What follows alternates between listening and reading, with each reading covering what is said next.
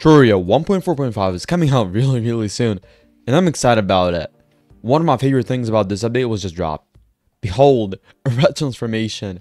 It sounds mad fun. I often see small gaps, and I just want to fit through them without breaking blocks. And this cool biome, and I have no idea what it's called.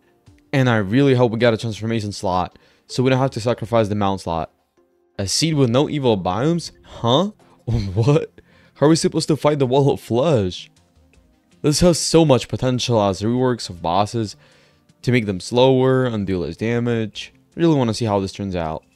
And this is insane. On building platforms, it's so easy to mess up that I never use smart cursor. This is a game changer. We also got a potential background or event, so that's pretty cool. I've already spoken in my past videos about Torch God music rework, but something I wasn't expecting dropped. New Moonlord music? What? Terraria would be so much better if all bosses had unique music. Good job, dev team. Also, from myself, you know how you're just trying to build and suddenly get invaded by goblins?